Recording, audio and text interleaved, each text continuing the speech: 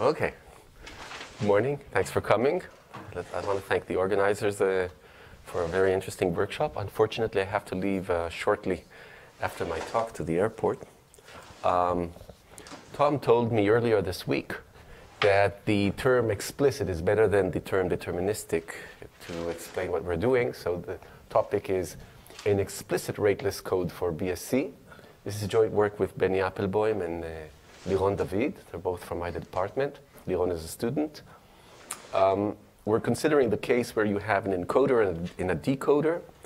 They are speaking over a binary symmetric channel where P is any number between 0 and 1/2. We don't have any assumptions about P being bounded away from 1/2, but we do require that P is constant. The situation is the situation in which the encoder does not know the crossover probability P. So what can it do? For messages of length k, what the encoder has to do, it has to generate an infinite sequence. In our case, these are bits. The decoder will receive these noisy bits, and it'll try to decode. We use a definition of the following definition of achieving capacity. We want for every P and for every constant gap to capacity, if you have the right length, means that the difference between the capacity of the channel and the rate of the code is delta, then the probability over the channel, and only the channel, because everything here is deterministic, that the decoder will find y tends to 0, doesn't find y, sorry, tends to 0 as k tends to infinity. So this is the definition we use for achieving capacity. Previous work, which is related to rateless codes.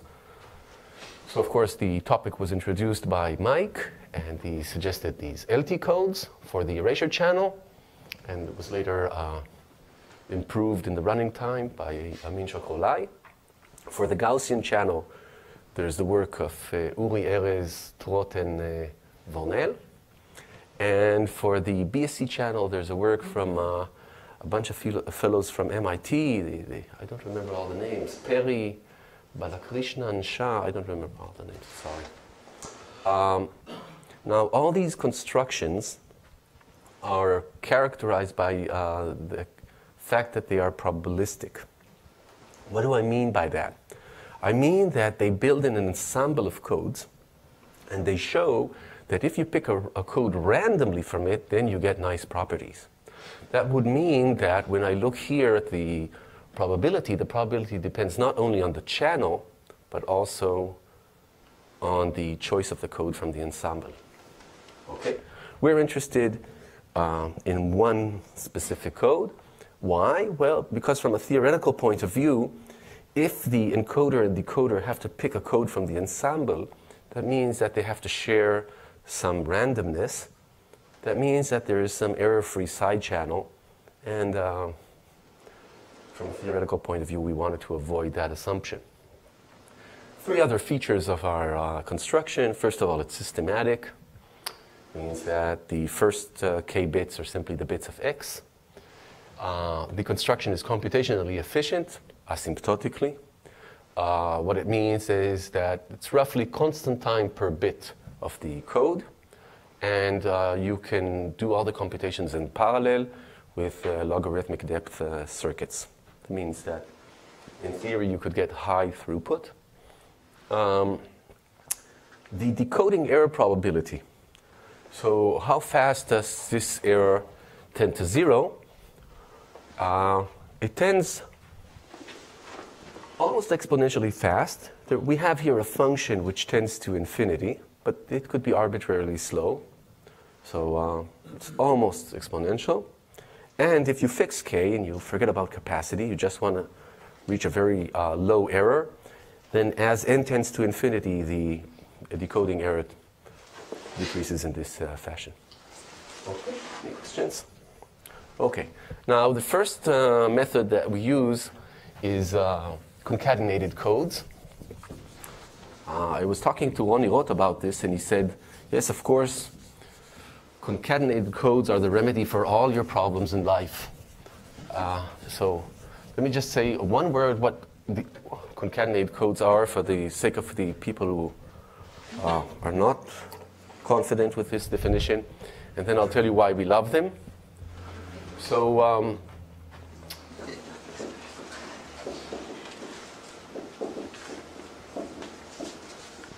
what you do in a concatenated code, you have two codes. You have an outer code and an inner code. You take your information, X, and then you apply your outer code. You get a longer word, Y of out. And then you take this longer word, you divide it into subblocks, and you apply in parallel to each of the subblocks an inner code. And then you get your final code word. So the rate is the product of the rates of the codes. And the reason that we love concatenated codes is that if these blocks are short, let's say that they are logarithmic length, then we have no problem to apply, say, even maximum likelihood decoding, because we can afford exponential in log n time. That will be polynomial. Okay? So that's one feature that we like. Another feature that we like is that from the point of view of the outer code, the channel is much better than the original channel. So you get this amplification of the decoding success. And the third property that we like, that we don't use in our construction, but is often used, instead of having to pick a code randomly from an ensemble, what you could do is you could use all the code words, all the codes from the ensemble, knowing that most of the codes in the ensemble are great, and then you don't have an ensemble anymore. Then it becomes a deterministic construction. So these are the benefits of the concatenated codes. I don't want to elaborate a lot on the outer code that we use. Let me just say a few words about it. The outer code that we use is a code by Guruswamy and Indik. It has a rate which tends to 1. The rate depends there on the size of the alphabet. And it's a really great code. It's almost linear time, decodable and encodable. And it's in like almost MDS type of code, because the number of errors that it can tolerate is linear in the redundancy. So if you add R bits, if the difference between N and K is R, then they can handle some constant fraction of R in the number of errors. So it's a really useful code for our purposes. So let me just focus on the inner code. So what I want to show...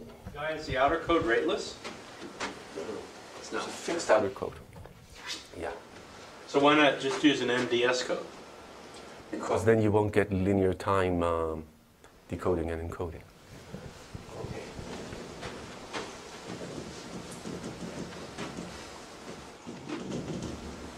Okay, so what do we need from our inner code? What we're looking for, so now I'm focusing on the inner code, and I'm not going to elaborate anymore on the outer code or on the concatenation. This is kind of standard. So what we need is, we want to construct a generating matrix. It will start with the identity matrix. This will be the first k rows. And then we want to generate the next row and the one after that, and continue in this fashion in an infinite sequence. This will be our generating matrix.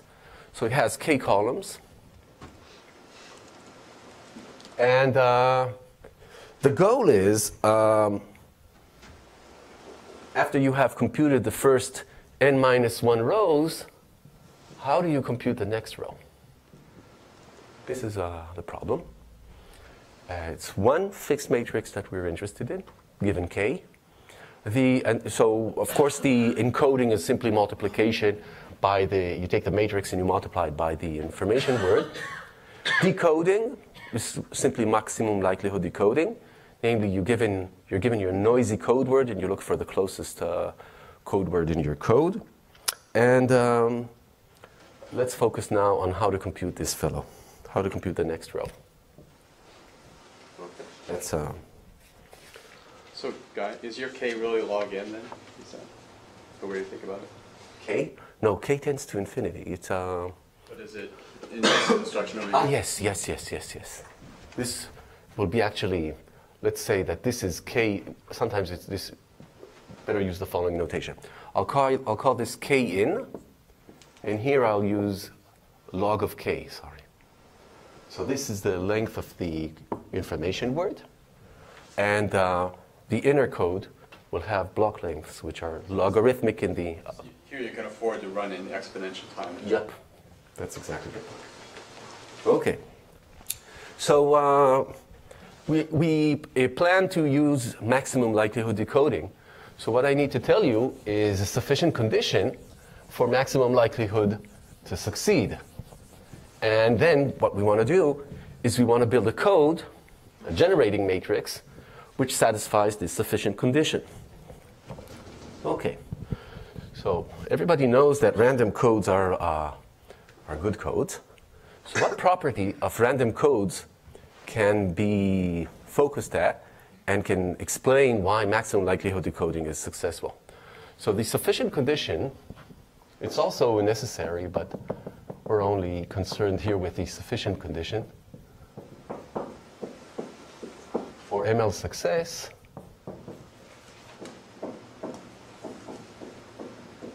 the sufficient condition is that you have what is called an average spectrum. Okay? This is the term. What this condition says is that you look at the weight distribution of a random code. So suppose I were to pick the rows of this matrix at random, uniformly at random and independently. Then I would get this random code, and I could ask, how many code words do I have of weight I? Let's denote this by W star IN. This is the expected number. Expected number of code words of weight I. Actually, I'm not going to be looking at the code words. I'm going to look at the information words which are mapped to code words of weight I. It's the same thing. You'll see later why I'm interested in the information words and not in the... Okay, now it's easy to see that this number is 2 to the k minus 1 times n choose I times 2 to the n. Just to be concrete, it's easy to calculate for I greater than 0, of course. And now there's a theorem. I'm quite sure that this theorem is, everybody who's an expert in the field knows about it. It took us some time to find the reference for it. The reference we could find is a theorem by Poltirev from 94, I believe. And what the theorem says, that if you take any linear code and you look at the weight distribution of this linear code, and if WIN is very close to W star IN in the following sense, so first they want the minimum distance to be the right minimum distance, so you want this to be 0. If I is less than this delta of Gilbert-Varshavov times n, this is a parameter which depends on the rate of the code. And here you have 2 to the little o of n times W star IN otherwise, for the higher i's. Okay? So what Poltirev tells us is that if you take a linear code whose weight distribution satisfies two properties. First of all, you have a minimum distance, which is what you expect to get in a random code. And secondly, the weights, the number of code words you have of each weight is similar to the number that you have in a random code, then maximum likelihood decoding is successful. Okay, and W star is supposed to be divided by 2 to the n. I'm counting. I'm not asking what is the proportion of the fellows. More than 2 to the n, right? Yep. I did a mistake. Minus 2 to the n.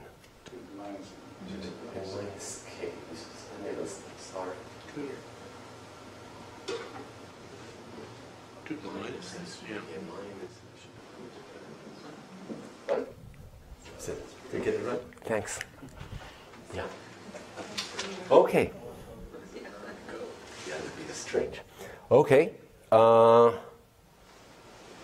Good. So Poltirev gives us this condition, which we would like to mimic. It actually tells us that that the let me be even more specific, that the probability of decoding failure, of ML decoding failure, this probability will be bounded by the probability over the random code, ML decoding, let's call it with a star for the random code, times 2 to the little o of n. And since this decreases exponentially, this fellow is not very interesting. Okay? Good. So now what we want to do is we want to mimic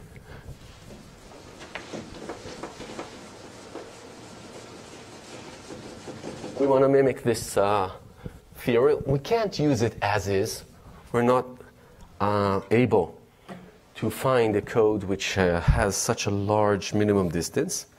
So what we're going to do is we're going to devise an exponential time algorithm that is given the first n minus one rows, and computes the next row, the rnth row. And what it will satisfy, it will have win, which will satisfy the following. It will be 0 if I is less than some n over log n. I could be more specific here, but I don't want to bug you. And here it will be w star in times 2 to the little o of n if I is greater than this threshold. And we also add here some polynomial in n. Okay. So this is the code I will, the weight distribution of the code I plan to construct. And what we do is we extend the proof of Poltirev's theorem to show that under this weight distribution, the probability of decoding failure is bounded by 2 to the minus n over log n. So what makes the, what influences here the exponent is the minimum distance. Okay? No big surprise. Good. So now let me tell you how we construct such a code. Okay, so if you have a code which satisfies this weight distribution, ML decoding will be good enough for us. Okay, so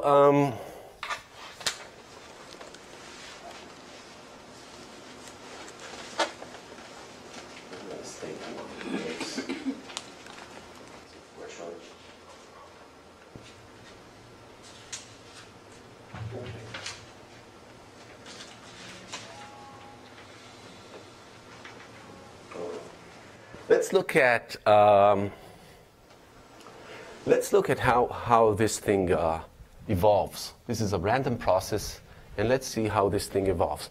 So if I have w star of I n minus 1 and w star of I plus 1 n minus 1, and now I'm adding another row randomly. What happens to these two quantities? Well, half the fellows are going to stay with the same weight, right, because they are orthogonal to the row you add.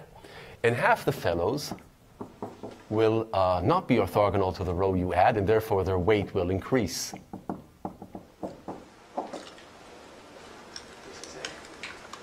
And here, again, 1/2 will stay with the same weight, and 1/2 will have an additional 1 in their weight. Okay?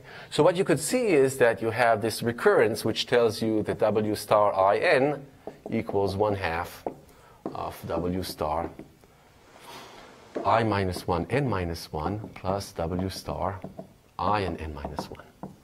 And this, if we're able to mimic this recurrence, then we will be able to achieve this part. Okay? Good. So how do we do that? So here what we do is we construct, it's easier to look at it as a game of balls and bins. So a ball is an information word, and it falls into a bin, which is indexed by the weight of the code word that correspond to that information word. Okay? So you have here bins, and you have here the number of balls in each bin. Good. So if I have here some weight I, the height of this thing will be my wi, let's say n-1. Now I want to add another row. What do I do? So I'm looking for a row that will kind of split this thing into half. Half of it will increase its weight, and the other half will remain in the same place. This is what I'm trying to do. Okay. So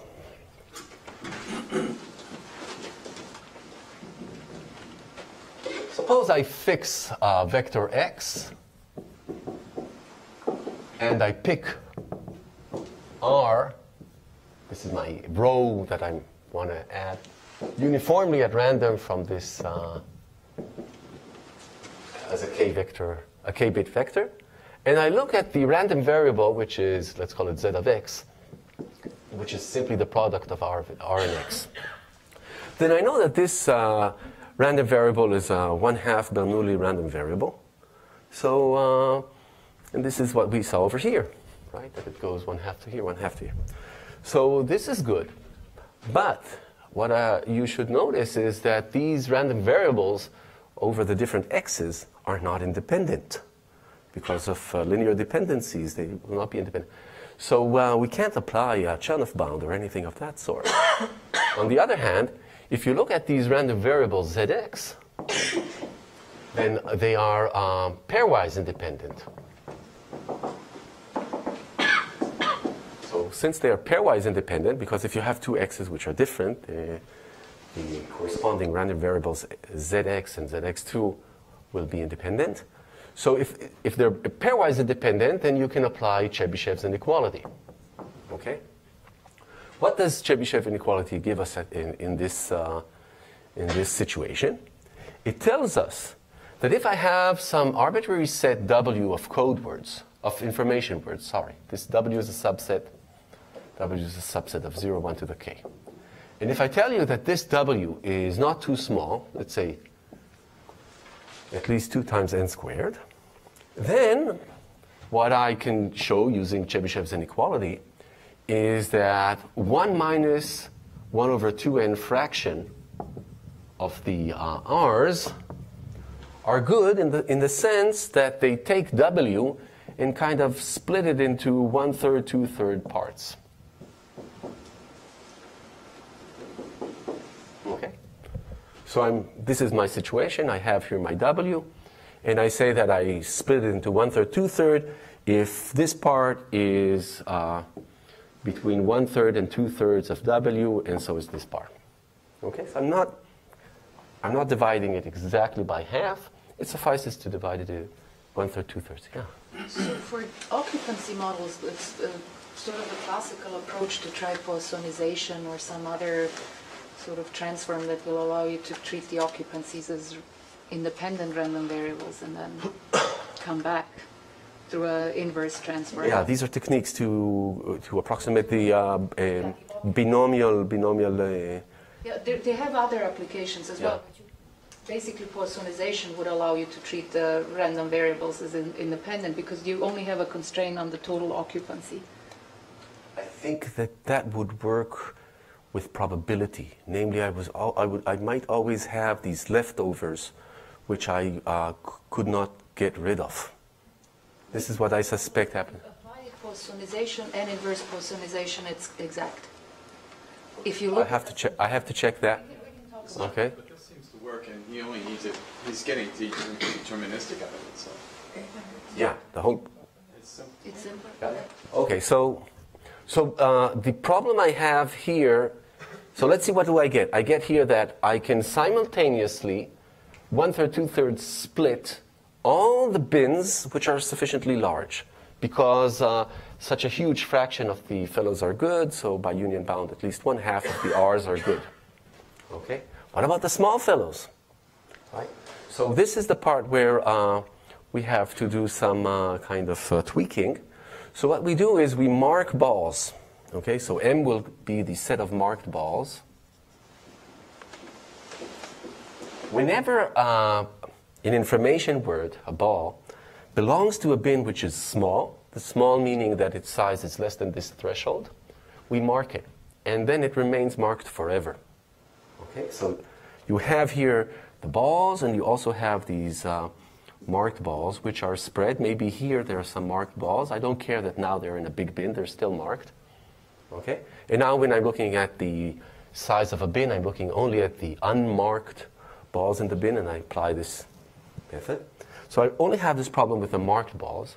So what I do is I take the leftmost bin, which has a marked ball, and I look for an R which splits this leftmost bin. And since this bin can maybe contain 1, 2, 3, 4, very few code words, very few balls, all I can guarantee is that I will be able to move 1/8 of them, some constant fraction of them, to the right. Good. So now what it means is that every log n steps, O of log n steps, I'm able to move the leftmost black bin 1 position to the right. So after n steps, the leftmost black bin will be will have a weight at least n over log n. So these are the unmarked balls. I'm very happy with them. What about the marked balls? The marked balls, every log n steps, I was able to shift them by 1 position. So again, after n steps, the marked ball, which is to the most left, will also be in position at least n over log n. So I get my minimum distance guarantee. What about the weight distribution for the fellows of higher I? Well, these are the marked balls. In each step, I mark a polynomial number of balls, say 2 times n squared times n, and I have at most n steps, so this is polynomial in n.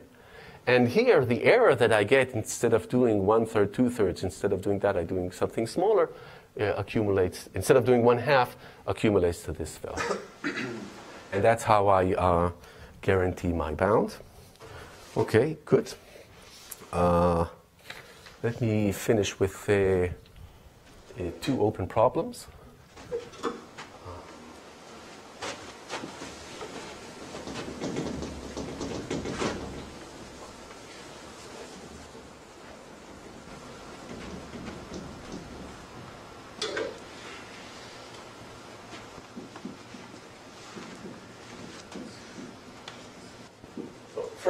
The first open problem I want to describe is our construction requires the decoder to listen to the beginning of the conversation. What happens if we have a situation in which the decoder starts listening in the middle of the transmission? That would mean that what the decoder is doing is he's not looking at the initial part of the matrix. He's only listening to what's happening at some contiguous part of the matrix.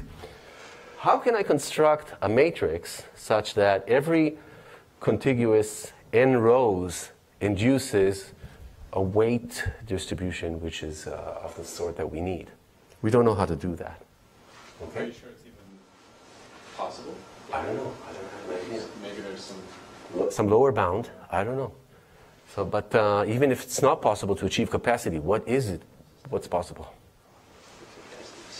No, of course it won't be systematic, right? You can't have both. That's what you started with over here. Yep, this was our initialization. Yeah. Okay, so that's the first problem. The second open problem, which it's more in progress than open, is how to extend this construction to other binary memoryless symmetric channels. Okay. The idea here is to employ the external properties of the binary erasure channel and the binary symmetric channel with respect to these concatenated codes. So it seems that the worst you could do to this code is for the inner code to introduce a binary symmetric channel, given that the capacity is fixed. And the worst that you could do for the outer code is to erase symbols. So it seems that from an external point of view, it is possible to prove that this construction works for any BMS channel. But if it works for BSC, it works for any channel. That's not. I'm not familiar with such a theorem, but In Aaron's Hasoplo in his thesis, you get an extra factor of n in the error probability or something. which is nothing in our terms. Of whom? Who's the person? Okay. He's leaving here. But he's here. He's around. Okay. Thanks for the remark. You should get hold of him out because he's there. Okay, so next thank the speaker.